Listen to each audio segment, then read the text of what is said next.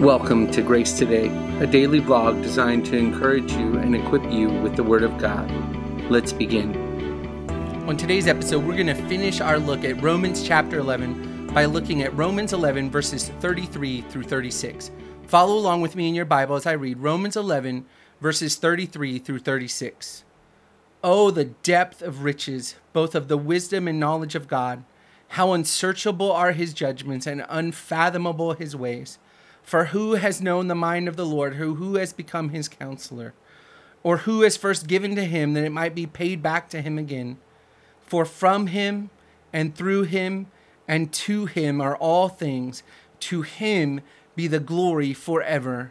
Amen. What awesome truth this is. This is a passage you may even have memorized. Lots of people at least know about this passage and turn to it so often in their thoughts and in their prayers, particularly in times of trouble. I want you to consider today as we look at it, and I just give you a few devotional thoughts on this. Think about it in context of what we've looked at over the last several episodes. This chapter has been devoted to talking about God's plans for Israel, God's plans to redeem a remnant of Israel and to eventually redeem all of Israel just as he has promised. And yesterday, as that argument or that section of Paul's thinking comes to a culmination, it came to it in this glorious truth that God's promises cannot be revoked.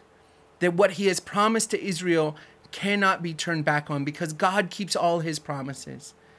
Is it any wonder after that, after Paul starts by thinking about his grief for his countrymen and thinks about how God still has a plan for his countrymen, about how God is using the temporary hardening of the Jews to allow for the Gentiles to come to faith, and how he's using the Gentiles to come to faith to make Israel jealous so that they might turn to him in faith. And that ultimately his promises will be kept because God's promises are always kept. As he comes to the culmination of that thinking, he says, oh, the depth of the riches, both of the wisdom and knowledge of God. How unsearchable are his judgments and unfathomable his ways. What awesome truth this is, friends.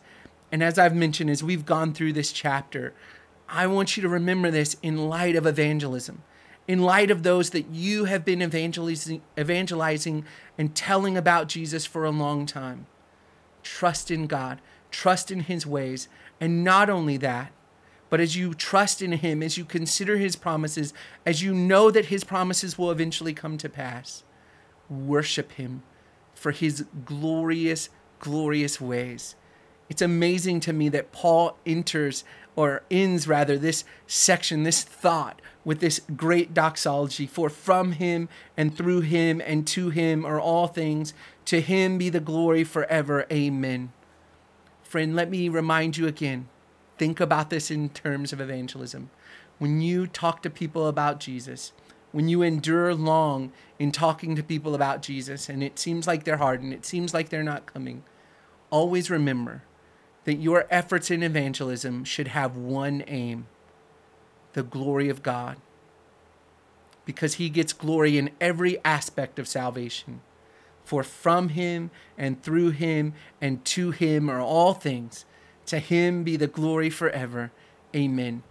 Friend, next time you go to share the gospel with that person that you've been sharing the gospel with a long time, take a moment just to pray and ask the Lord that his glory would be your focus, that his glory would be your aim in speaking the gospel truth to that person, and continue to pray for them and continue to endure and continue to trust in God for his promises to come to pass.